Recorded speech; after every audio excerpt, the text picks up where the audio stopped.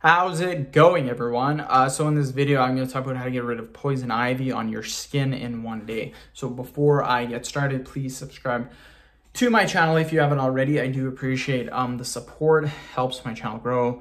Please follow me on Instagram, DylanBurke999.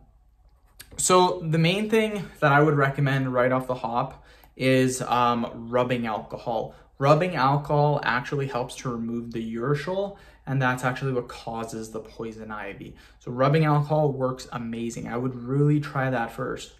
The next thing is actual poison ivy creams. There are poison ivy creams, very, very common. I would literally just pick one cream. Go to like any big box chain store, go to your local pharmacy, and they will have poison ivy creams. I guarantee you, 100% guaranteed. So buy one of those creams and put that on, and I guarantee you it'll work.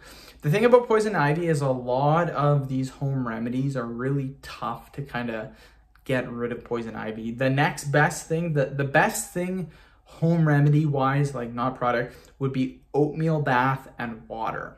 Sorry, oatmeal bath and cool water. The reason being is the oatmeal is very, very soothing, and it does actually help to fight the poison ivy, to help get rid of it. So oatmeal bath and cool water. Warm water is okay, but I would recommend cool water just because it's more soothing for the skin. Don't go cold water. Go like a lukewarm, if you will. So again, you don't have to go super, super cold, just lukewarm. And that should help. Try not to go super, super warm, because having a hot bath when you have poison ivy, it's going to make the skin more dry, and it's not going to feel too good. That's why I recommend going with a cool bath instead of the warm one. So end of video. Thank you guys so much for watching. Please subscribe to my channel if you guys haven't already.